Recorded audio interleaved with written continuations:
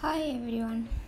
നമ്മൾ ഇന്ന് നോക്കാൻ പോകുന്നത് എന്താണ്, ഫസ്റ്റ് ഇയർ ബേസിക് ആയിട്ട് കോംപ്ലിമെൻ്ററി സബ്ജക്റ്റായ കെമിസ്ട്രിയിൽ ഫസ്റ്റ് സെമ്മിലെ ഒരു മൊഡ്യൂളാണ് atomic structure and chemical bonding.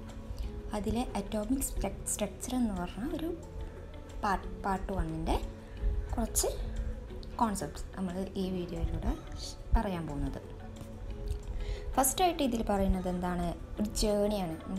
ഇപ്പം കാണുന്ന ഈ ആറ്റത്തിലേക്കുള്ള ആ ജേണി ഫസ്റ്റ് സ്റ്റാർട്ട് ചെയ്തത് മുതൽ ലാസ്റ്റ് വരെയുള്ള ജേണി, അവരുടെ ലിമിറ്റേഷൻസ്, അതൊക്കെയാണ് ഈ പാർട്ടിലൂടെ നമ്മൾ പരിചയപ്പെടാൻ പോകുന്നത്. ഫസ്റ്റായിട്ട് Rutherford atom model. Rutherford atom model എന്താണ്, ന്യൂക്ലിയർ മോഡൽ ഓഫ് ആറ്റായിട്ട് അറിയപ്പെടുന്നുണ്ട്. മൂപ്പരെന്താണ് ചെയ്തത്, ആൽഫ റേ സ്കാറ്ററിങ് എക്സ്പെരിമെൻറ്റ് ചെയ്ത് കുറച്ച് പോസ്റ്റ്ലേറ്റ്സ് കണ്ടുവച്ചിരുന്നു. ആ ആൽഫ റേ സ്കാറ്ററിങ് എക്സ്പെരിമെൻറ്റ് എന്താണ് നമ്മൾ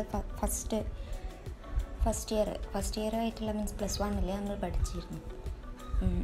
മൂപ്പര് ഒരു ഗോൾഡ് ഫോയിൽ വെച്ച് ആൽഫ റേ അതിലേക്ക് കടത്തി വിടുമ്പം ചിലത് ഡീവിയേറ്റ് ചെയ്ത് പോവും, ചിലത് ബൗൺസ്ഡ് ബാക്ക്, ചിലത് എന്താണ് നടുവിന് മാത്രം എന്താണ് അതിലൂടെ പോവാണ്ട് അവിടെ മാത്രം ബൗൺസ് ബാക്ക് ചെയ്യും. അങ്ങനെ കുറച്ച് നമ്മൾ ഒബ്സർവേഷനും കണ്ടുവച്ചിരുന്നു. അത് വെച്ച് മൂപ്പര് കുറച്ച് പോസ്റ്റ്ലേറ്റ്സ് ഒക്കെ ഉണ്ടാക്കി. അതൊക്കെ വേണമെങ്കിൽ നമുക്ക് +1 ടെക്സ്റ്റ് ബുക്ക് റെഫർ ചെയ്താൽ കിട്ടും. ഇവിടെ ആകെ കുറച്ച് മാത്രമേ മൂപ്പരെ കുറിച്ച് ചെറിയൊരു ഇൻട്രൊഡക്ഷൻ മാത്രമേ ഈ പാർട്ടിൽ പറയുന്നുള്ളൂ. അതിൻ്റെ റൂദർഫോർഡ് ആറ്റം മോഡലിൻ്റെ ലിമിറ്റേഷൻസ് എന്താണ്, he couldn't explain the stability.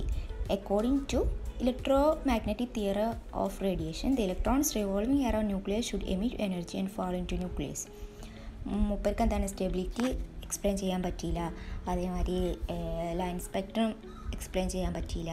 പിന്നെന്താണ്, ഇലക്ട്രോമാഗ്നറ്റിക് തിയറി, ഐൻസ്റ്റീൻ്റെ ഇലക്ട്രോമാഗ്നറ്റിക് തിയറി വെച്ചിട്ട് എന്താ ഒരു സാധനത്തിൻ്റെ ചുറ്റും റിവോൾവ് ചെയ്യുകയാണെങ്കിൽ അതെന്താണ്, എനർജി എമിറ്റ് ചെയ്ത് ലാസ്റ്റ് എനർജി മുഴുവൻ പോയി ആ ന്യൂക്ലിയസിലേക്ക് ഫാൾ ചെയ്യും എന്നാണ് ഇലക്ട്രോമാഗ്നറ്റിക് തിയറി അനുസരിച്ചുള്ള കോൺസെപ്റ്റ്. പക്ഷേ ഇതെന്താണ് ഇവിടെ നടക്കണില്ല. അതെന്തുകൊണ്ടാണെന്ന് പോലും റൂദർഫോർഡിന് എക്സ്പ്ലെയിൻ ചെയ്യാൻ പറ്റിയിട്ടില്ല. അപ്പം റൂദർഫോർഡിന് എന്താ ചെയ്യാൻ പറ്റിയില്ല, ഇതൊന്നും സ്റ്റെബിലിറ്റിയും ലൈൻ സ്പെക്ട്രം ഒന്നും എക്സ്പ്ലെയിൻ ചെയ്യാൻ പറ്റിയിട്ടില്ല.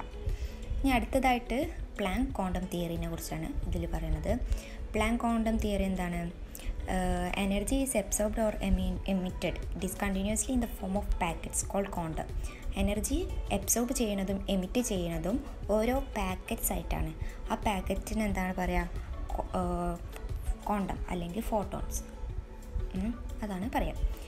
പിന്നെ മൂപ്പര് ഒരു ഇക്വേഷന് ഫോം ചെയ്തിരുന്നു, എനർജീൻ്റെ ഒരു ഇക്വേഷൻ. ഈ എന്ന് പറഞ്ഞാൽ energy equal to h new എന്ന് പറഞ്ഞാൽ എന്തെയ്യു, ഫ്രീക്വൻസി എന്ന് പറഞ്ഞാൽ നമുക്ക് എങ്ങനെ ആക്കി എഴുതാം, c/λ, velocity of light by lambda, wave length. ഇവിടെ h എന്ന് പറഞ്ഞാൽ എന്താണ്, പ്ലാങ്ക്സ് കോൺസ്റ്റൻ്റ് ആണ്. That is equal to 6.626 × 10⁻³ joule second. പിന്നെ absorbed energy is the integral multiple of basic unit. അപ്പോൾ ഇതൊക്കെ ചോദിക്കുമ്പോൾ ഈ പോയിൻറ്റ്സൊക്കെ അങ്ങനെ സിമ്പിളാക്കിയിട്ട് എഴുതി കൊടുക്കും. അടുത്തതായിട്ട് Bohr model of atom. Rutherford കഴിഞ്ഞിട്ട് പിന്നെ പ്ലാങ്ക് കഴിഞ്ഞിട്ട് പിന്നെ ബോർ മോഡൽ എന്താണ് പറയുന്നത്, postulates, electrons are revolving around nucleus in A fixed path called stationery orbit. Electron ഓർബിറ്റിലാണ് കറങ്ങുന്നത്. അതിന് പ്രിൻസിപ്പൽ ക്വാണ്ടം നമ്പേഴ്സ്, ഓരോ പ്രിൻസിപ്പൽ ക്വാണ്ടം നമ്പേഴ്സ് ഓരോ നമ്പേഴ്സായിട്ട് നമ്മൾ പേര് കൊടുക്കുന്നത്. First ഷെല്ലിന് K, second ഷെല്ലിന് L, third ഷെല്ലിന് M, fourth ഷെല്ലിന് N. പിന്നെ energy doesn't emit or change with time. Angular momentum is the integral multiple of h/2π. Angular momentum L = mvr. അതെന്ന് പറഞ്ഞാൽ എന്താണ്, integral multiple n എന്ന് വെച്ച് സൂചിപ്പിക്കുന്നു, n h/2π. ഇനി radius എന്താണ്, ഓർബിറ്റിൻ്റെ radius എന്താണ്, r = a0 n². a0 എന്ന് പറഞ്ഞാൽ 52.9 പൈക്കോമീറ്ററാണ്. പിന്നെ energy increases with increase in distance. അപ്പം ബോർ മോഡൽ നമുക്ക് ജസ്റ്റ് ഒന്ന് പരിചയപ്പെട്ടു. ഇനി ലൈൻ സ്പെക്ട്രം എന്താണ്, when an element is excited it is resolved using spectroscope.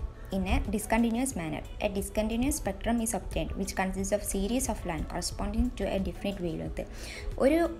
ഒരു എലമെൻറ്റിനെ അല്ലെങ്കിൽ ഒരു ആറ്റത്തിനെ എക്സൈറ്റ് ചെയ്യുക, ഒരു എനർജി കൊടുത്താൽ മീൻസ് അത് ഉള്ള സ്റ്റെബിലിറ്റിയിൽ നിന്ന് ഉള്ള എനർജി സ്റ്റേറ്റിൽ നിന്ന് ഹയർ എനർജി സ്റ്റേറ്റിലേക്ക് പോകും, എക്സൈറ്റ് ചെയ്യും.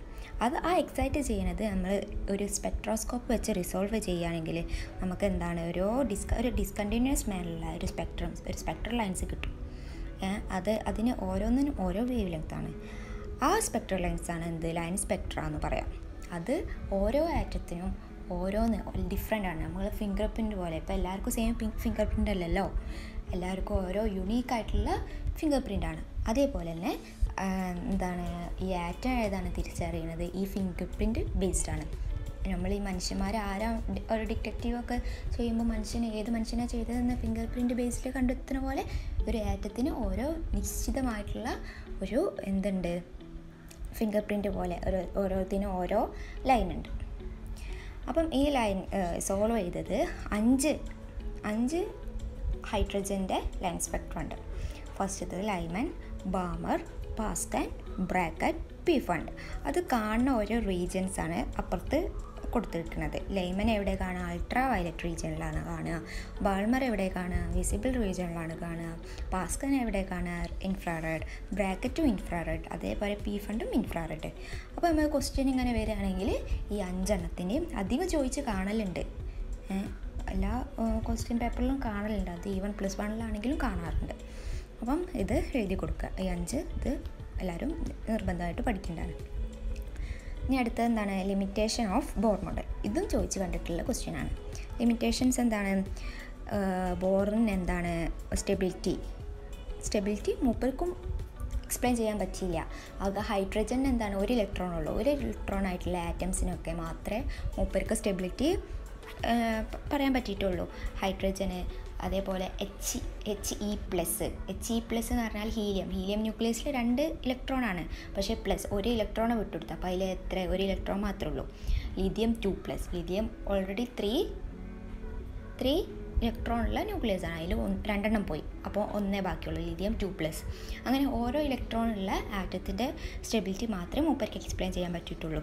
അല്ലാതെ ബാക്കിയുള്ള ഏത് ഇതിൻ്റെതും എക്സ്പ്ലെയിൻ ചെയ്യാൻ പറ്റിയിട്ടില്ല. പിന്നെ cannot explain the fine Spectra of hydrogen. പിന്നെ unable to explain the splitting of spectral line in the presence of electric field, magnetic field. Electric ഫീൽഡിലുള്ള spectral ലൈൻസിൻ്റെ പേരാണ് സ്റ്റാർക്ക് എഫക്റ്റ്. അതേപോലെ മാഗ്നറ്റിക് ഫീൽഡിലുള്ള സ്പെക്ട്രൽ ലൈൻസിൻ്റെ പേരാണ് സീമാൻ എഫക്റ്റ്. ഇത് രണ്ടും 1 വേർഡായിട്ട് ചോദിച്ച് കണ്ടിട്ടുണ്ട്. അതേപോലെ പിന്നെ മൂപ്പർക്ക് എന്താണ് ബോണ്ട് ഫോർമേഷൻ എക്സ്പ്ലെയിൻ ചെയ്യാൻ പറ്റിയിട്ടില്ല. പിന്നെ മൂപ്പർ എന്താണ് ഡി ബ്രോഗ്ലി ഇക്വേഷനും അതേപോലെ ഹൈൻസബൻ അൺസർട്ടനിറ്റി പ്രിൻസിപ്പിളും മൂപ്പർ കൺസിഡർ ചെയ്തിട്ടില്ല. അപ്പം ഈ 5 പോയിൻറ്റ്സും നല്ലോണം പഠിച്ച് എല്ലാവരും നന്നായിട്ട് എഴുതുമെന്ന് വിചാരിക്കുകയാണ്.